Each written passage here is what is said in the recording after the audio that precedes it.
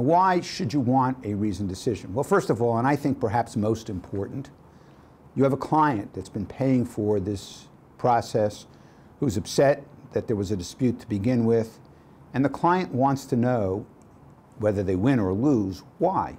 How did it happen? A reasoned decision gives them that advantage. Second, although there are limited opportunities to challenge a decision in appellate proceedings, certainly having a reasoned decision will facilitate the possibility of attacking the case on appeal.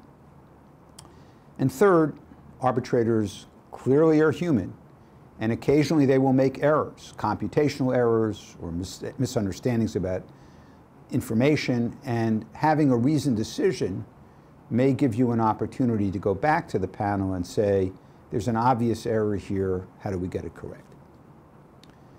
What are the cons about having a reasoned decision? Well, the first, obviously, it will take more time to write a decision, and therefore it means that the arbitrators will spend more time, their fees will mount up, and consequently the process becomes more expensive. Then, perhaps the most important aspect of this, one of the reasons you'll remember that I explained why people want to use arbitration, certainly companies, is that they are concerned about not having a precedential impact or precedent established.